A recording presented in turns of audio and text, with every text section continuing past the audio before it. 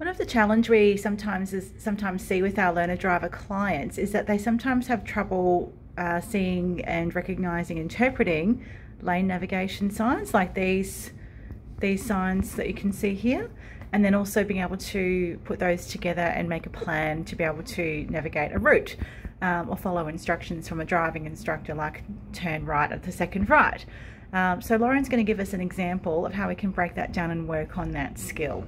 Okay, so we've got a basic map here, and what I like to do is ask the learner driver to have a look at the road markings and identify if there's anything they haven't seen before. They might not have seen a straight arrow and a right arrow together, for example, and just talk them through anything they haven't seen before.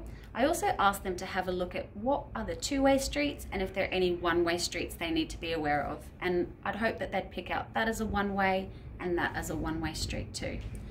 I would then ask them to find their way using the road markings from where their vehicle is to where we want them to get to.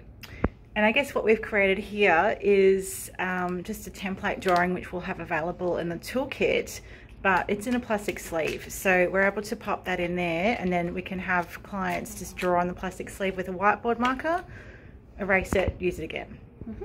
So I will give the learner driver an example of how I'd like them to perform the activity. So this is my car. I'm going to drive straight until I hit the main road. I'm then going to turn right onto the main road, and I can see that I want to take my second right. So I'm going to go up to the second right. From here, I can see I need to take the second right and then a quick left. So I'm going to choose to turn into the more left lane and then take my first left, and I've gotten there.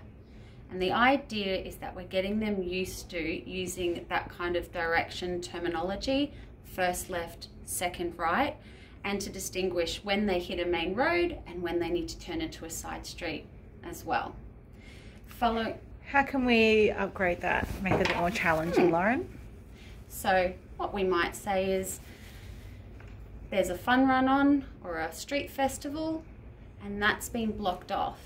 How can we get to that same house again? And we would hope that they would look that there's the opportunity to turn down the first right instead of that one, take the first left, and then the first left again. So we'd get them to talk this through. I'd go to the main road, I would turn right onto the main road, go to my first right. I know that I want to turn left, so I'm going to choose the more left lane, take the first left, and then I want to cross there and take the first left into that street. So it's just about that problem solving, that tactical planning and decision making they need to make as they're driving.